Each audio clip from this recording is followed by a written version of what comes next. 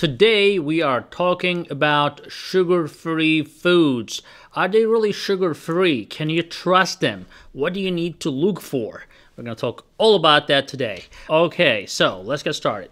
Now, basically, sugar-free can be a scam, just like any other thing. You have to know what you're looking for. So, I'm going to tell you, sugar-free can sometimes be good, but sometimes it's a deception.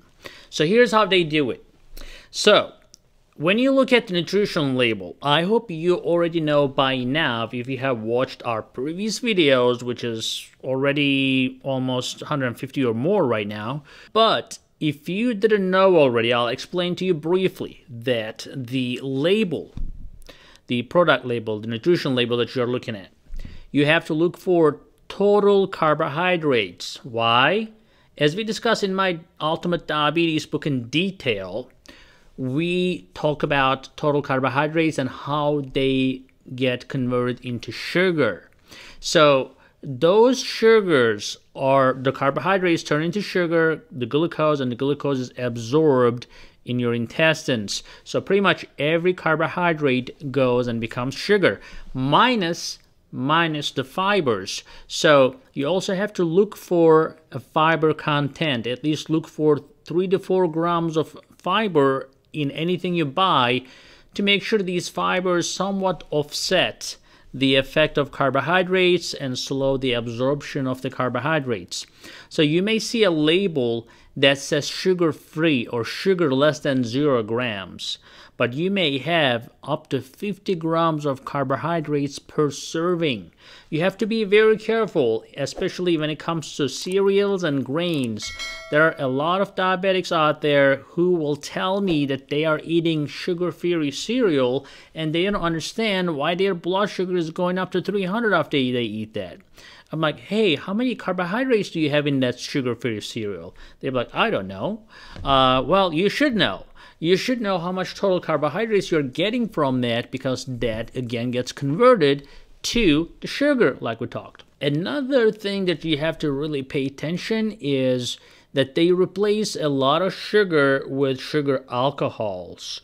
They generally end with the OL. So any ingredient that ends with OL more than likely is a sugar alcohol. Now, sugar alcohols are not necessarily carbohydrate-free either, so they actually can increase your blood sugar, but also they are hard to digest, so you may have a lot of indigestion after eating those goodies that taste good when you're eating, but then a couple hours later you may find yourself in the bathroom screaming. Well, that's not necessarily the great world, right? The greatest world. So think about that as well. And also remember to do the math, guys. So, nobody wants to count your carbs, but think about this. Even if you have 0 grams of sugar and then there is, say, 15 grams of carbs, you're like, that's not bad, really 15 grams. But then in your brain, if you think that, oh yeah, that's sugar-free, it's all right, and then you end up eating 5 of them. Now, how much carbohydrates did you have now? 75 grams of carbohydrates you just ingested because you thought it's not a big deal, there's no sugar in there. But as we talked, all these little carbohydrates that come in the package will turn into sugar. The bottom line, sugar-free food is not a free food, guys. So you can enjoy sugar-free food, sugar-free products, if they are low in carbohydrates and high in fiber. And the rule of thumb, if you're having as a snack less than 15-20 grams of carbs is the rule. And if you're having as a whole meal, I don't think if there's any whole meal that is sugar-free, but the bottom line is you want to keep your carbohydrates to as low as possible and increase the fiber as much as possible. That's going to give you the best results.